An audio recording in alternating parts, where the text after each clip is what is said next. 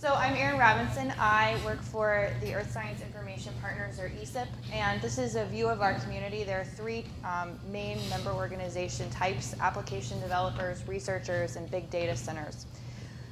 And they come together in these kinds of areas like data discovery, earth science collaboration, data stewardship, information quality, because they have common issues related to earth science, information, and technology. And I think that this is, it's interesting to see all of the purple dots that are the people, and we have about 1,000 people that are working together on these common issues, and you can start to see how those topics are interrelated. And what's really interesting about this community is that they're technology practitioners, so they're actually people on the ground that are doing the work. So why do we care about earth science information and data? And I'm happy to follow Karen, but because she sets the data stage really well. This is from Sandy, and earth science happens to us all the time. We have disasters that are happening, and Sandy was a great example that needed a lot of earth science information. And so this bottom image here shows flood zones that have been mapped with hospitals so that emergency responders can find where hospitals are that haven't been impacted. And ESIP really comes together at this humanware and the connecting people, these pork chop looking things, at the humanware. So they share information, they share best practices of how to do data repositories or things like that. And they make these connections and they go to the software level. And we do all of this because open data, freely accessible earth science data is really important to us for things like disaster response, understanding all kinds of grand challenges that are facing us as a community.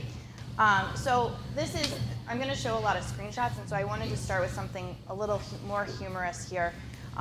We had a wiki. The wiki had a lot of great content, like educational modules, but there were a lot of questions about it. Is it mine because I'm part of this community? Can I use it? What's it related to? And the big question, is it finished? Or as a community manager, I loved, where did I put it? So this led us to the natural, actually backing up, this is a lot of hurdles that the user is facing, both newcomers to our community and people that have been around for a long time. If I can't find it, I can't access it. How do I know the quality? Can I merge it with something else? And this led us really to the clear solution of having a commons. And because we're funded by NASA and NOAA, we needed our work to be freely available for use, for sharing, repurposing, and remixing. And so this definition from Creative Commons really fits what we do.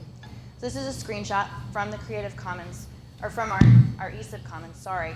And there were three objectives here. First, it was a knowledge repository for our content like data management modules or testbed projects. Second, it provides this license for the user. Here, this is a poster that's been submitted, and you can see we have the Creative Commons license. We have a citation that shows how it should be cited, and then if you clicked on the name, it would show you, the different things that this author's contributed. And the other thing is that all of this content is meant to be shared socially. So they're tweet this or Google Plus this to share it socially. So this is an example of the author page, and you can see that it's starting to build a reputation in our community for where this person's presented a poster, or the sessions and meeting sessions that they've led, where they've presented talks, and all of these links link back to the content. So one of our big successes with the ESIP Commons was the data citation guidelines our community came up with. They shared them through the ESIP Commons, and both NOAA and NSF picked these up and reused them for themselves.